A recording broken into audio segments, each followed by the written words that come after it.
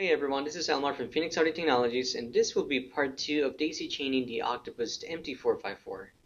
So part 1 we went over on how is it that the Octopus uses the XLR inputs to daisy chain additional units. I'm now going to share my screen so that you can see a preview of a daisy chain configuration.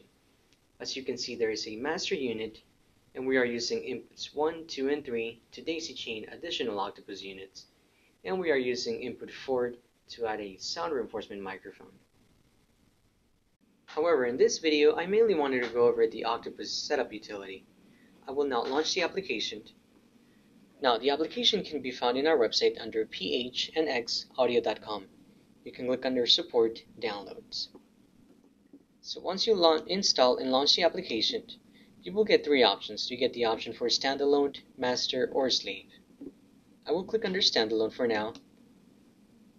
And I'm going to just skip here to the microphone configuration, just so you can see that on a standalone option we have an option for microphone, sound reinforcement, or auxiliary. However, since this is a daisy chain setup, I'm going to click back. I will change the type of the unit, and I will be selecting master. So master will be the first unit in the chain.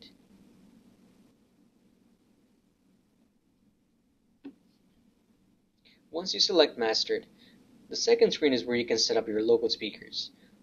And basically master is the only unit where you can have local speakers connected to.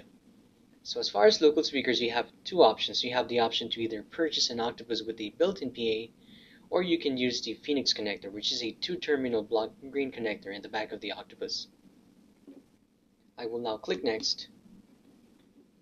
And as you can see, you no longer have the option for microphone. You only have the option to add a slave unit, sound reinforcement, or auxiliary. So for example, in the last preview that we had an Octopus configuration where we had 3 slave units, and your last XLR input was a sound reinforcement microphone.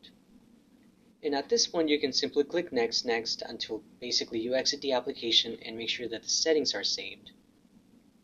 So I will now go back once again, just so I can show you I can change the type of the Octopus, and I will now be selecting a slave option. So this is the setup that you will run on a slave unit. I will click next, and it takes just a few seconds to burn the settings into the unit. And as you can see, you no longer have the option for the speaker setup. It takes you straight into the microphone options. And now here you do get the option to add microphones, or you also have the option, again, you can daisy chain an unlimited amount of units. And this is where you get the option to add more slave units. So if you're looking to add more units, as you can see, all the channels, once again, they're set to add more slave units. And in this case, you no longer have the option to add sound reinforcement microphones. You are strictly adding the slave units. But once again, if this is where you want your microphones to be, this is where you can select microphone. And as you can see, you have the option to select phantom power. You can either select 3 volts, 24 volts.